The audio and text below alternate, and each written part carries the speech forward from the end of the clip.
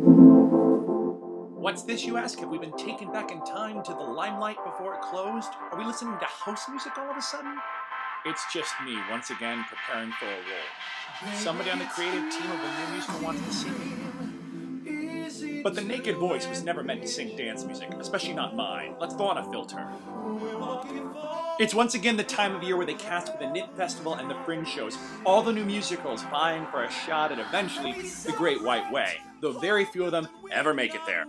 And while this brand of pop music could not be further from my comfort zone, not only did I get a call back to dance, I then was called back again to read.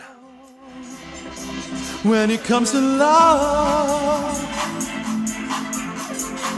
when it comes to love, when it comes to love. I am no stranger to new musicals. Last summer I had one of the best experiences of my life working in the Fringe Festival.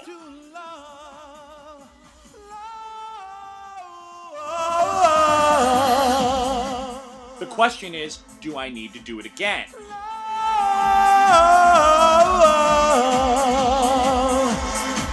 When it comes to gay. Then the weekend before the final callbacks, I received 2 different email conversations via Facebook of all places. One about a random production of Cats in Colorado, one about going on Princess Cruise Lines. Now, as you know, I've done cruise lines before. Princess, though, is top of the board. You're treated like a guest, it's the highest paying. But once again, do I need to do it again?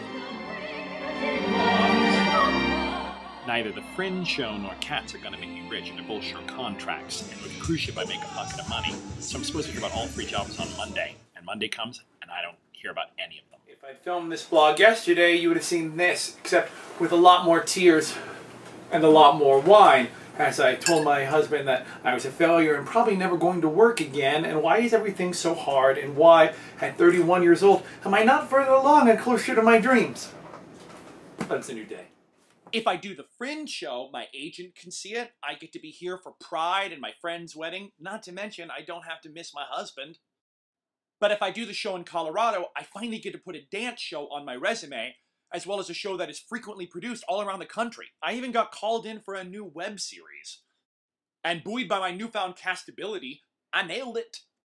I tried to whiz out the decision and asked my agent what I should do. And she, of course, said, go with your gut.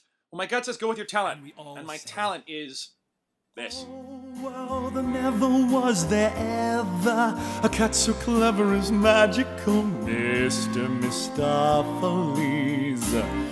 He is quiet and small, he is black, from the ears to the tip of his tail. He can creep through the tiniest crack, he can walk on the narrowest rail, he can pick any card from a pack. He is equally cunning with dice. He is always deceiving you into believing that he's only hunting for mice. He can play any trick with a cork, or a spoon and a bit of fish paste. If you look for a knife or a fork, and you think it was merely misplaced, you have seen it one moment, and then it is gone, but you find it next week laying out on the lawn.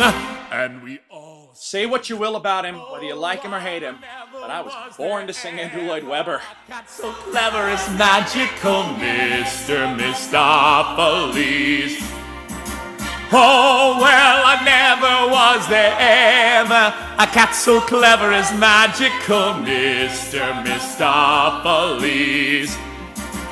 Oh, well, I never was there ever a cat so clever as magical Mr. Mistopheles.